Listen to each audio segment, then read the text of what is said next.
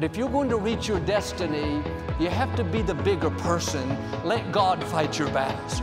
If you sink down to their level, get baited into conflict, revengeful, paying people back, then God can't trust you with more influence. That's a test. Prove to God that you'll stay on the high road. Be an eagle and rise above it. Well, God bless you. It's great to be with you today, and I hope you'll stay connected with us during the week through our daily podcast, our YouTube channel, social media. We'll keep you encouraged and inspired. But I'd like to start with something funny, and I heard about this scientist. He said to God, we've decided we no longer need you. We can clone people, transplant hearts, do all kinds of things once considered miraculous. God said, fine, but to prove you don't need me, let's have a man-making contest. The only requirement is you have to make man out of dirt. The scientist said, great, and reached down to pick up a handful of dirt. God said, not so fast, go get your own dirt. God made it all. Here we go, ready? This is my Bible. I am what it says I am. I have what it says I have. I can do what it says I can do. Today I will be taught the Word of God. I boldly confess. My mind is alert. My heart is receptive. I will never be the same. In Jesus' name, God bless you. I want to talk to you today about pass the test. We all face situations that are uncomfortable. We're not getting our way. Someone is not treating us right. Our dream is taking longer than we thought.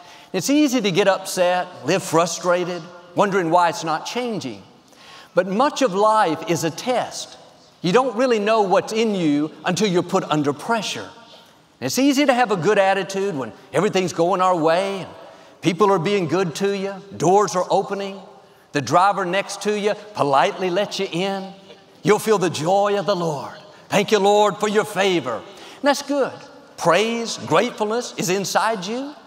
But how about when the driver isn't so polite? In fact, they make sure you don't get in. Stay right on the other person's bumper. You may find out there are some other things in you besides praise and thanksgiving. You weren't speaking in tongues, but another language started coming out. Peter told Jesus, I'll never deny you. I'm your most faithful disciple. His heart was right. He had good intentions. Standing with the other disciples in that atmosphere of faith, that wasn't difficult. But when he was put under pressure, when the Roman soldiers were arresting Jesus, when the heat was turned up, the young lady said, he's one of his disciples. Peter said, no, I'm not. You have the wrong person. 3 times he denied that he knew Jesus. The pressure brings to light weaknesses in our character, areas we need to deal with. If we'll be willing to change, make adjustments, start passing those tests, then God will show us more of His favor. But just because Peter failed that test didn't stop his destiny. God doesn't give up on us. He gives us another chance. And it's significant that Peter is the one that wrote, don't be surprised at the fiery trial that is to test your quality. The purpose of the trial is to test your character.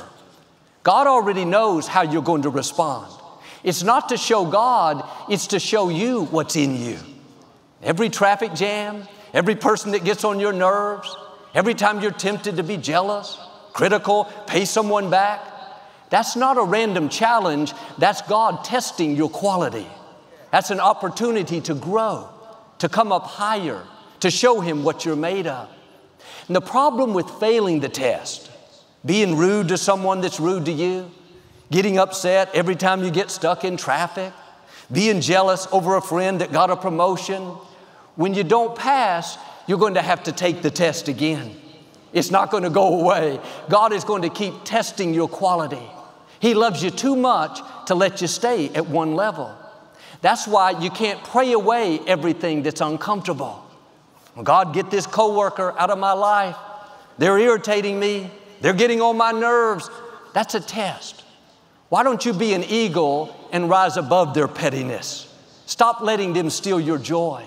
Stop giving them your power. When you let someone else determine whether or not you're going to stay in peace, you're handing them your thermostat. You're letting them control your temperature. They say something rude, you get upset. They leave you out, you get offended. They ignore you, your day is soured. Do yourself a favor, take your thermostat back. Quit letting other people control your atmosphere, determine your mood, your peace, your joy. You can't control what they do, but you can control how you respond. Start passing the test. Next time they're rude, just smile and go about your day. When they leave you out, just stay in peace. God, I know you're fighting my battles. You're my vindicator. When they try to make you feel small, just ignore it and move on. They don't determine your destiny. You're not who they say you are. You are who God says you are. You're a masterpiece, one of a kind, crowned with favor. Instead of trying to pray them away, try a different approach and be happy despite what they're doing. Bloom where you're planted. The scripture says no person can take your joy. They can't take it, you have to give it. Make up your mind, I'm not going to give this coworker my joy. Don't go the next 20 years letting the same things upset you. Same people, same traffic, same delays. It's a test. If you'll grow, if you'll respond differently, sometimes God will remove it. But here's the key. Even if He doesn't, because you've changed, because your character has come up higher, it's not going to affect you. Now, I've found when God is not changing the circumstance, He's using the circumstance to change me. I'm a very goal-oriented person. I have a plan. I'm focused. I like to get things done. That's a nice way of saying I struggle with being impatient. But it seemed like the more in a hurry I was, the more I would find myself in situations where I would have to wait. At the grocery store, there would be 3 registers to check out. I'd make sure I'd get in the shortest line. I would calculate it. Count the number of people in line, study how much was in their cart. I was on a mission to get in and get out as fast as possible. Invariably, the person in front of me would need a price check. Can't find the item. Computer is malfunctioning. One time the clerk was new. She was so slow. Supervisor had to come over 3 times. The whole time I watched people in other lines pass me by. That'd get me so stressed. I never realized it was a test. I thought it was just a bad break. I chose the wrong line. One day it dawned on me that I always got behind the slowest person. In the grocery store, on the freeway, at the airport. Why is that? You'll be tested in the area of your greatest weakness. I'm not tested in being focused, being responsible, taking risks. Those are my strengths. I'm tested in being impatient. If you struggle with being jealous, don't be surprised if you see every friend that gets something that you want. Your coworker makes half as much as you. They drive up in a brand new car. You take your family on vacation for a few days down to Lake Conroe. You are happy until your neighbor calls from Paris. They're spending 2 weeks there. You're believing for a spouse to meet the right person. Your best friend gets engaged. Your cousin, your coworker, your 90-year-old grandmother. You're the bridesmaid in 6 weddings, smiling. I'm so happy for you. Down deep, I am so upset. God, this is so not fair. Tell you something funny. A pastor friend of mine, he was believing for a new building for his church. And for several years, he'd been praying, looking everywhere, raising funds, but nothing was available. A new pastor moved in town. Hadn't been there 2 months. He called my friend and said, I want to come pick you up and take you somewhere. My friend was excited. He thought maybe he had found my friend a new building, place to rent. He drove him to this beautiful building, prime location, great parking. He said the owner of this property just told me I could use it rent-free for 5 years. Isn't this awesome? My friend said, yes, it is so awesome. He didn't mean a word of it. He was so discouraged. But God blessing someone else doesn't mean He's not going to bless you. God didn't run out of favor. That's a test. He's watching to see how you're going to respond. Well, they don't deserve it.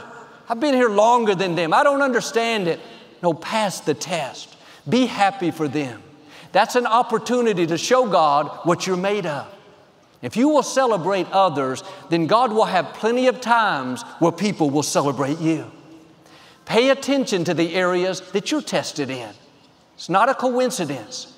When God brings things to light, you have to be willing to deal with it. These impurities in our character keep us from rising higher. They don't come out in the good times. They come out when we're under pressure. Don't ignore it. Don't keep responding the same way. God wants to entrust you with more favor, more influence, more resources. That's why He's testing your character. One time I had a meeting at the church, and at that time it was a 30-minute drive from my house. I left a little bit late, but I knew if I didn't hit any traffic, I would get there right on time. I prayed for favor. Lord, thank you for making my crooked places straight. There was a light leaving my neighborhood. In 3 years, I had never seen it red. It was always green, but right when I got to the intersection, it turned red. It was the strangest thing. I got on the freeway and took off, praying that God would give me discernment to know which hill the policeman would be sitting over. And I was doing fine. Still had time to make it. Then the traffic started slowing down. As it got slower, my blood pressure went higher and higher, slowed down all the way to 20 miles an hour. It was never that slow at that time of day, and I was frustrated. The lane next to me was going a little faster. I tried to get over, but nobody would let me in. I waved, smiled, blew kisses, held up a 20, but nothing. Finally, someone paused and let me in. I thought, thank God I got over. Right when I did, that lane stopped. I sat there and watched the lane I was in pass me by. I was so stressed. I just knew that was the enemy attacking me, making me late. Now I realize that was God attacking my impatience. That was God allowing me to be in an uncomfortable situation to bring to light impurities in my character. It didn't happen overnight, but I started dealing with it, ruling over my emotions, not letting that upset me. Now I've learned to stay in peace, that God's ordering my steps, that I'm at the right place at the right time. Are you trying to pray away what God is wanting to use to refine you? Instead of trying to change everything, why don't you pray, God, help me to change. Help me to come up higher, to be more patient, to overlook the offense, to not be jealous, to not let other people steal my joy. Sometimes the test is to be good to someone that's not being good to you. It's easy to treat people the way they treat us. They're rude to us, we're going to be rude to them. They put us down, we're going to put them down. They stab me in the back at work, I'm going to get revenge. But if you're going to reach your destiny, you have to be the bigger person. Let God fight your battles. If you sink down to their level, get baited into conflict, revengeful, paying people back, then God can't trust you with more influence. That's a test. Prove to God that you'll stay on the high road. Be an eagle and rise above it. This is what David did. He was one of King Saul's main armor bearers. When Saul wasn't feeling well, David would come in and play the harp, and Saul would get better. But Saul was jealous of David. He could see the favor on his life, and instead of being happy for him, he let that jealousy get stronger and stronger, made him bitter toward David. One day, while David was playing the harp, being good to Saul, Saul threw a spear and barely missed David. Here David was doing the right thing, trying to help Saul, but Saul was trying to kill him. David could have fought back, tried to get even, but he knew Saul had been anointed king. He respected the authority he was under. So he ran in the desert. Saul came chasing after him. At one point, David found Saul and all of his men asleep. It was David's big chance to get even, to pay him back. In one moment, he could take Saul out, but he wouldn't do it. When Saul found out how David spared his life, he wept, said, David, you're a better man than me. The reason God could trust David with so much influence, honor, resources, is he kept passing the test. All these times, he was under great pressure, where he could have done what he felt like, told Saul off, got revenge, made his life miserable. David wouldn't do it. He took the high road. He let God fight his battles. He was kind to someone that wasn't kind to him. When you treat people right that don't treat you right, you're proving to God that you can handle more influence, more responsibility. This is a major test, Because most of us will be good to people that are good to us. But to go where God wants you to go, you have to be good to people that are not good to you. When you let God refine you, you don't let the offense get in. You don't live thinking about paying people back, but you stay in peace. You're going to see God's favor and blessing in great ways. Now, don't be surprised if you find yourself in situations that are not fair. People that didn't keep their word.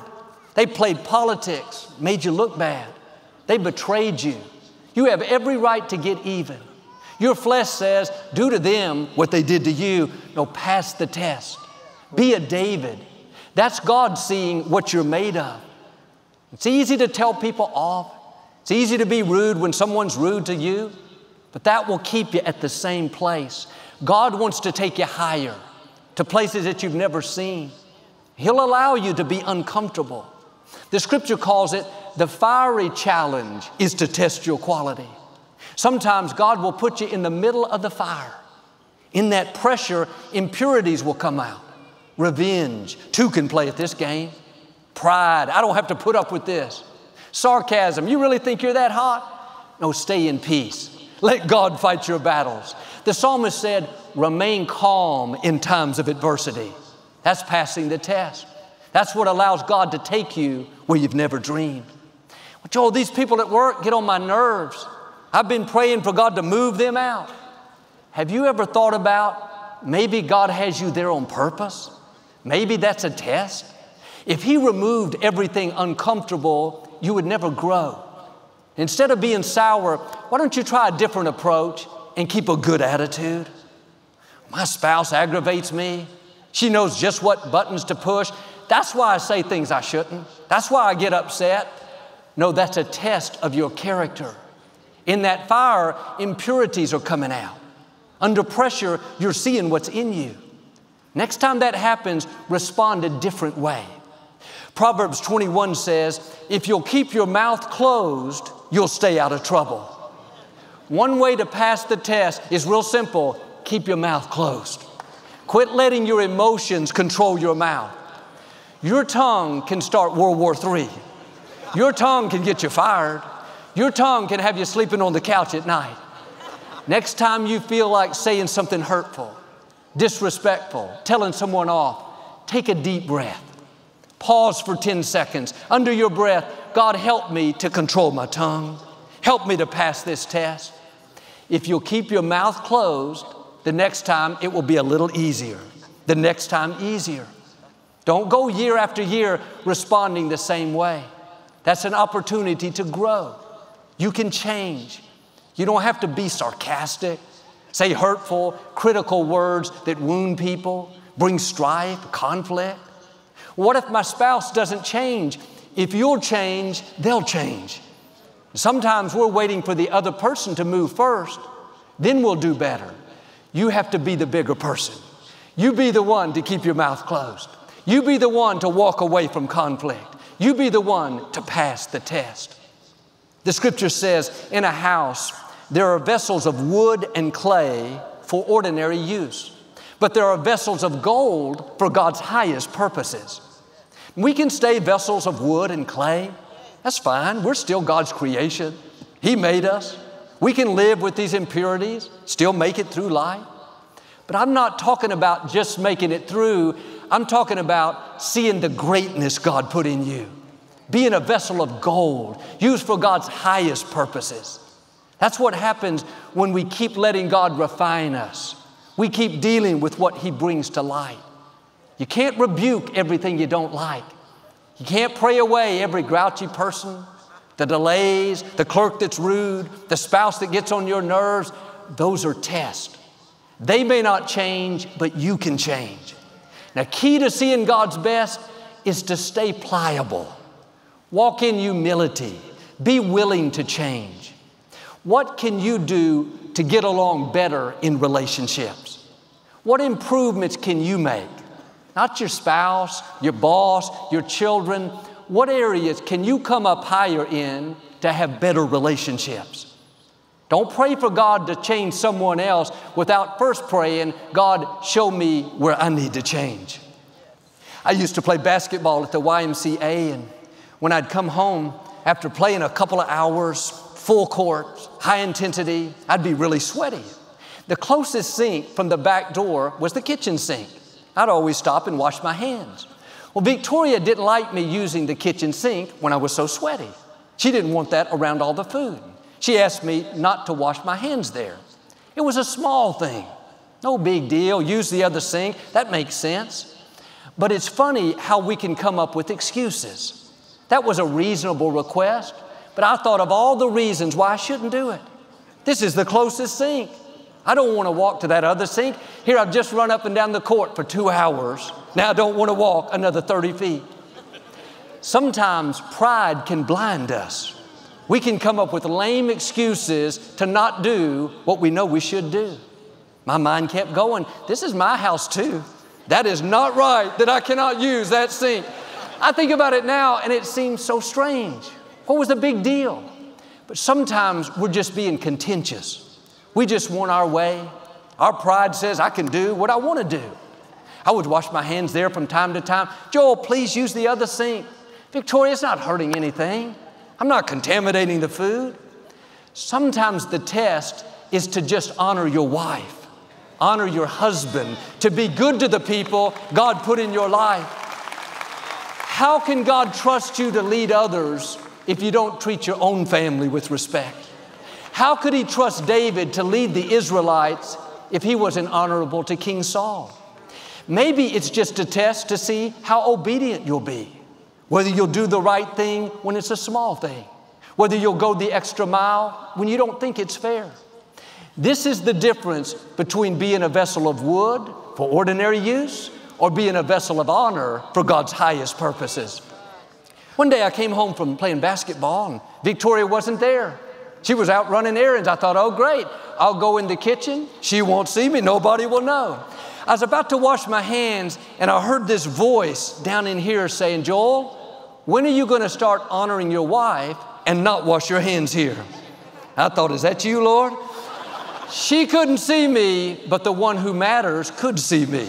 He controls the universe. It's not always the big things that are keeping us from God's best. It's the small things.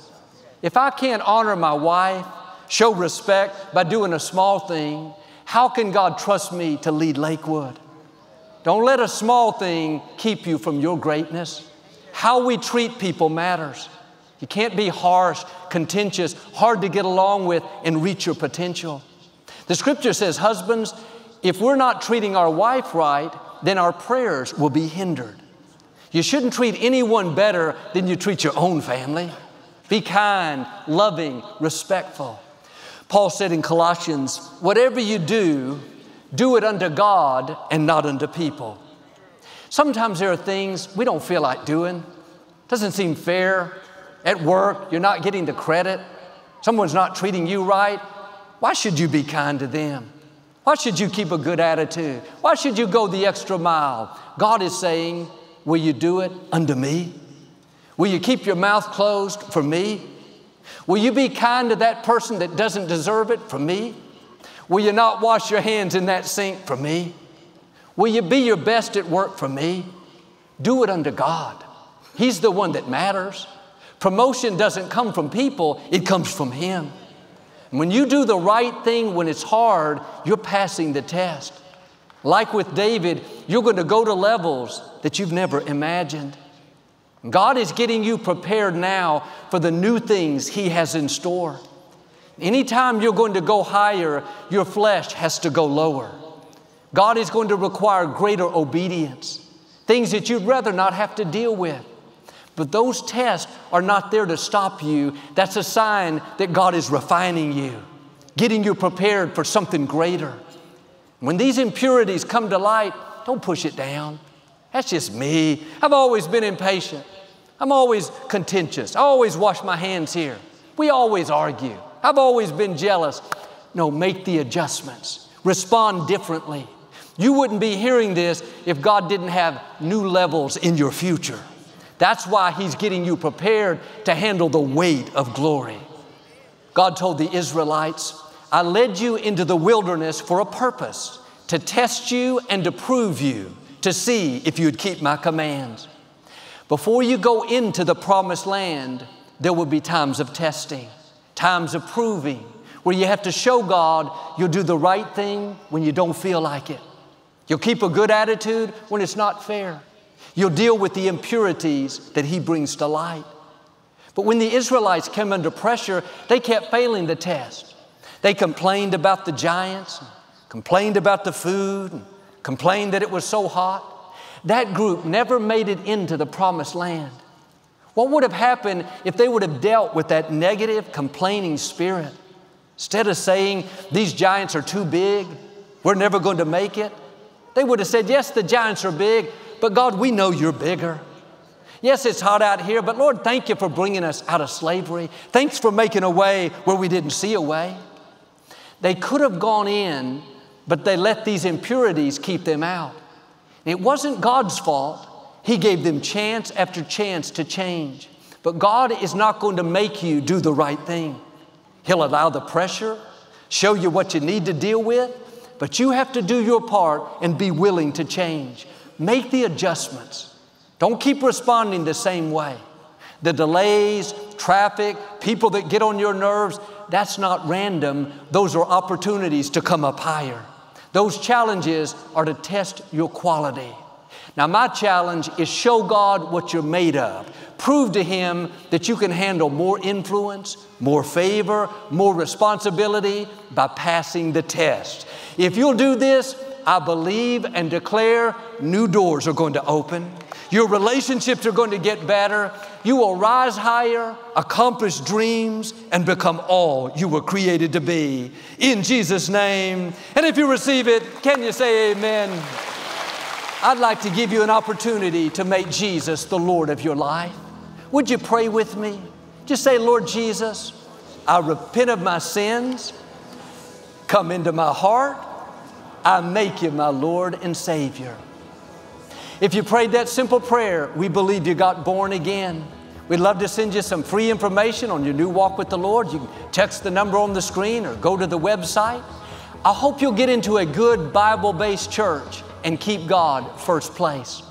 Thanks for being a part of our YouTube channel. We post new videos right here every week to keep you inspired and encouraged. When you subscribe to the channel, it helps to get the message of hope around the world. If you've been impacted by our ministry, let us know in the comments below and share this page with a friend. We also want to take a moment and thank you for all you do to support the ministry with your donations and offerings. You help keep the ministry going. When you give, I believe God will open the windows of heaven. You'll see His favor in new ways in your life. I know our best days are still up in front of us. We love you, and we'll see you next time.